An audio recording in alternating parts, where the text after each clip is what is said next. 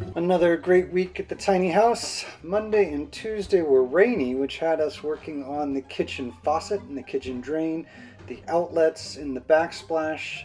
Thank you again to Rubenstein's Plumbing. Really appreciate those donations. We're moving on to the bed platform, working out the bed platform, cutting it, staining it, doing the dry fit, getting it put into place. There's the stain. Sanding it before we stain it, properly dusting, wiping with the tack cloth.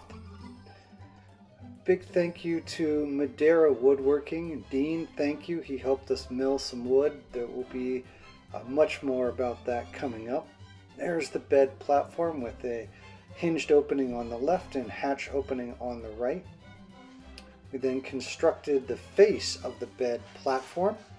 After the face of the bed platform is completed and dry fit, then we paint it. So here comes the painting, and that will have us being able to install